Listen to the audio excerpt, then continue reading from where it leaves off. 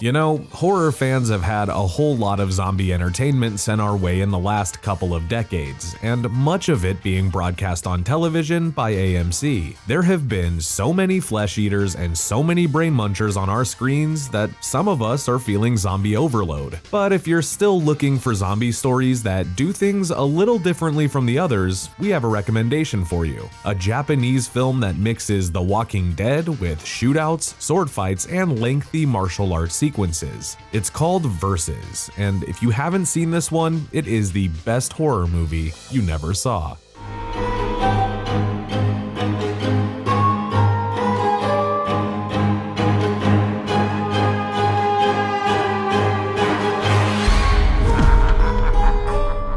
Versus was an independent production made by a bunch of unknowns, and many of the people involved in this movie remain unknown to this day. It marked the feature directorial debut of Ryuhei Kitamura, who has gone on to have a solid career directing movies like The Midnight Meat Train, Origami, Azumi, and Godzilla Final Wars. If you get hired to make a Godzilla movie, your career is definitely a winner, even if your Godzilla movie doesn't turn out to be one of the better ones. Kitamura wrote the Versus screenplay with Yude Yamaguchi, who has built a directing career of his own over the years, and together they crafted an incredibly simple story. The movie begins with text appearing on screen to provide the only setup that's really necessary. It tells us there are 666 portals scattered around the planet that connect our world to, quote, the other side. One of these portals, the 444th to be exact, is located in the Forest of Resurrection in Japan. Once we've been given that information, we're treated to the extremely cool sight of a samurai taking down a large group of zombies in the Forest of Resurrection. Then things move ahead to modern day, where another zombie outbreak is about to occur within the woods. A pair of escaped prisoners make their way to the forest for a meeting with a carload of organized crime types. Our hero is prisoner KSC-2-303, played by Tak Sakaguchi. We're told he was locked up for first-degree murder, robbery, manslaughter, and excessive self-defense. But we know he's our hero because he doesn't react well when he sees that the gangsters have taken a young woman hostage. The prisoner refuses to take part in the kidnapping and is willing to fight the criminals to protect the girl, played by Cheko Misaka. She'll say he saved her, but he'll say he wasn't actually standing up to the others for her. The other guys just happened to piss him off. Whatever his reasons may be, he does help her.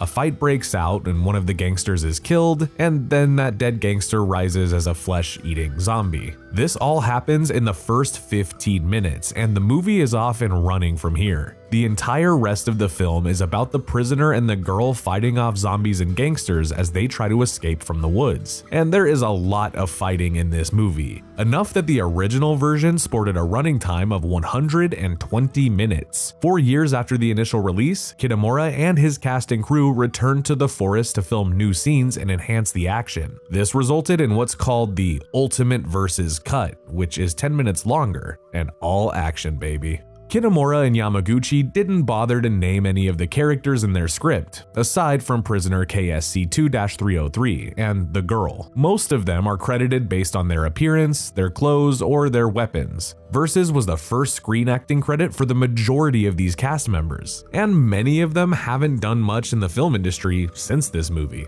A few have only worked in Kitamura projects. Sakaguchi and Misaka are two exceptions who have gone on to do a lot more film work, and so do Kenji Matsuda, who delivers a wonderfully over-the-top performance as Yakuza leader with butterfly knife, Minaru Matsumoto, the crazy Yakuza with amulet, Ryosuke Watabe, the Yakuza zombie in alligator skin coat, Soichiro Masumoto, who played the one-handed cop, and Haidu Sakaki, who lurks around as mysterious supernatural character The Man. One actor that should have gotten a lot more work off this was Yakido Tanakato. He only has a couple of other credits, but he is hilarious as Masumoto's fellow cop, a guy who is highly confident and arrogant. He says he'll have no trouble tracking down the escaped prisoners because he was trained by the FBI, and the fact that they're in the forest is no trouble because he grew up in Yellowstone. When challenged, he claims to be the master of all martial arts with reflexes 500 times faster than Mike Tyson. He even says he's faster than a bullet.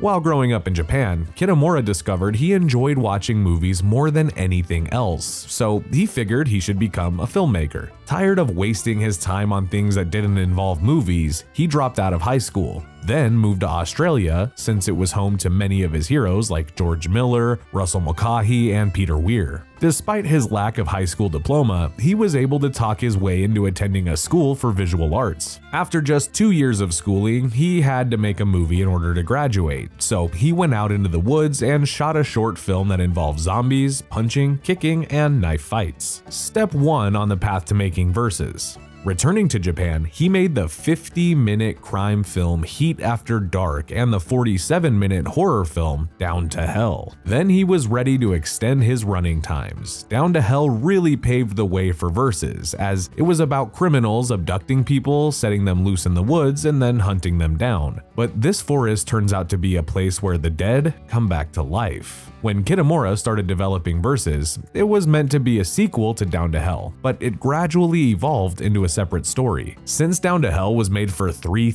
Kitamura figured he could get the follow-up made for $10,000. But as it became an original idea, it also became a bigger project. It took several months of filming for Kitamura and his cast and crew to complete verses. They had to keep scraping together more money as they went along. It had to be an independent production because Kitamura wasn't able to find any supportive producers. They said an action-heavy Japanese movie wouldn't do well because audiences preferred to get their action from America and Hong Kong. So Kitamura had to prove them wrong here, and this was such a big undertaking that it could have broken him financially. It could have ended up being the only feature film that he ever made. So he had to try to pack as much into it as he possibly could. He told Midnight Eye, quote, "I just put everything I loved into the movie.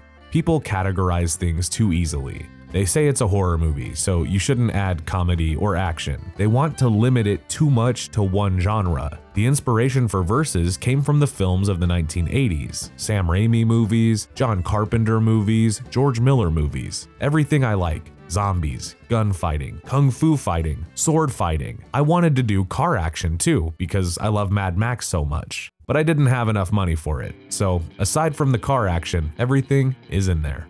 Kitamura found his lead actor, Tak Sakaguchi, by being in the right place at the right time. Sakaguchi was a street fighter, and Kitamura met him when he was out on the street beating somebody up. The filmmaker told the fighter he should be brawling in movies instead of on the street, so they made it happen.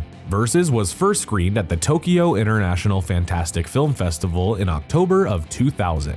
Then it slowly made its way across the rest of the world over the next couple of years. To Kitamura's delight and to the surprise of the producers who had turned the film down, it did very well in Japan, allowing Kitamura to start making much bigger movies, to the point where he was even given a chance to direct the 15th anniversary Godzilla movie, a film that at the time was being marketed as the final Godzilla movie. Then he moved on to making American productions, mixing in the occasional Japanese film, but as his career goes on, Versus still manages to linger over everything else. At one time, Kitamura considered directing an American remake of Versus and even wrote a script for it, but it never went into production. Then he set his sights on making a sequel to Versus. Again, he put together a script. He has Versus 2 written and ready to go, and has revealed that it starts out with a 30-minute action sequence, a car action sequence to be exact. The only thing that he wasn't able to work into the first movie.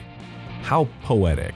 But unfortunately, it's being held back by budget issues. Kitamura told Dread Central that he intends for the sequel to be, quote, "big and insane, and I'm not going to do a watered-down version of that. That means I need to have a much bigger movie than the original. When I do it, it's gonna be like Versus Fury Road. That's what it is. I'm trying to do an even longer car battle than Mad Max Fury Road, so obviously you need a lot of money to do that. I'm working on it, so I'm gonna do it someday. I just don't know when." End quote. Even though we're a couple of decades away from the release of Versus now, there's still interest in a sequel because Kitamura made the first movie such a fun ride. For 2 hours, it just throws action scene after action scene at the audience. It never gets old though because there is so much variety to the action. For example, one scene might be a lengthy martial arts fight between the prisoner and one of the gangsters. Then we'll see other gangsters emptying their guns into a large group of zombies. The number of zombies is increased due to the fact that the forest has been the gangsters' dumping ground for the bodies of people they've killed, and they have killed a lot of people. Along the way, some depth is also added to the story, with the revelation that prisoner KSC-2-303, the girl, and the man are all reincarnations of people who have been in that forest before. In fact, all 3 of them were involved with that samurai versus zombies situation at the beginning of the movie, and their connection might continue on far into the future as well.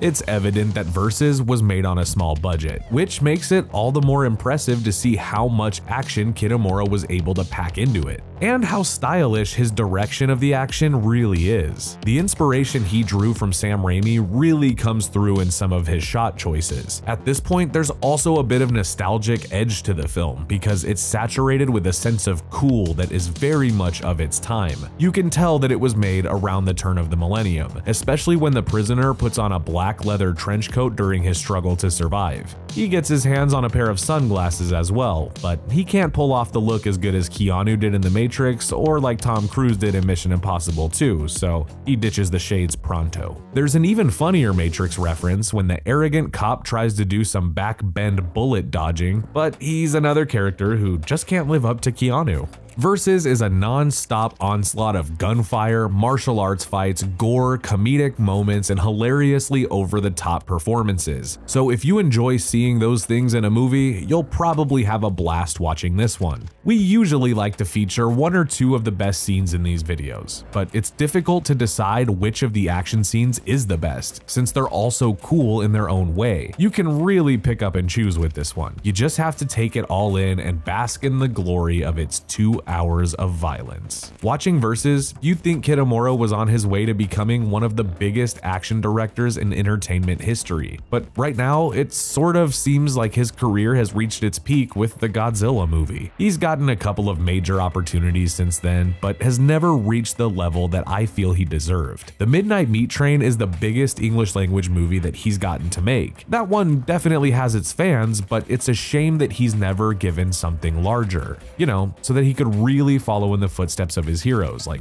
Sam Raimi and George Miller. Who knows, maybe there is still bigger things ahead for Kitamura. Maybe he'll even get the budget for the long-awaited Versus sequel, and he can have his 30-minute car action sequence right up front. In the meantime, we still have the original film to go back to, and we can watch it over and over anytime that we're in the mood to see a legion of zombies get slashed, blasted, kicked, and punched in the Forest of Resurrection.